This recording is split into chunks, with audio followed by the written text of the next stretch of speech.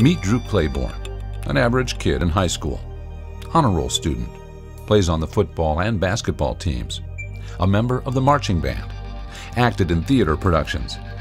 Just a normal, happy, high-achieving kid, the kind of guy you'd like to hang out with. Just having a good time all the time. That was my goal. I wasn't worried about anything.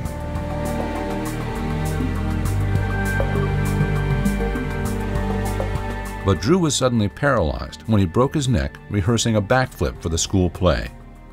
He now depends on caretakers, breathing support, and high-tech medical equipment just to stay alive. I wanted to be a surgeon. I always just knew I had these skills that other people didn't, and I wanted to do something good with it.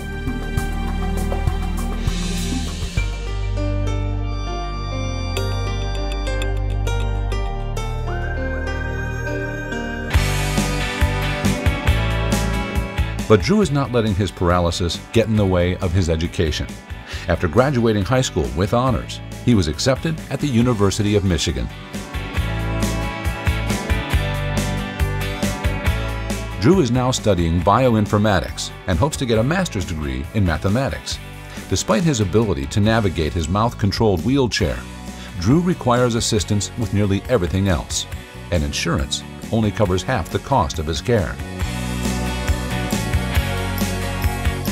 The last 2 math classes I've had to do something in my head faster than someone does with a calculator, just to show someone I'm still there, I'm still smart, I'm still able to do it all.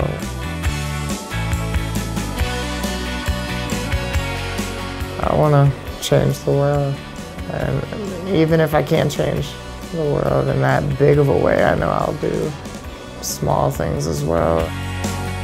That was always the way to go by anything. You work on the little things, and the big things won't be so hard.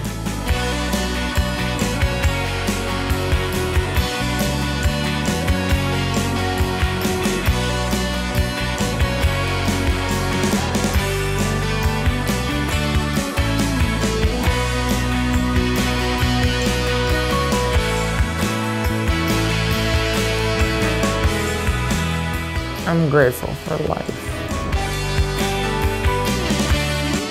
You can be a part of Drew's success. Go to thedrewcrew.org to learn more about this extraordinary young man and make a donation to help Drew realize his dreams. Be grateful for life.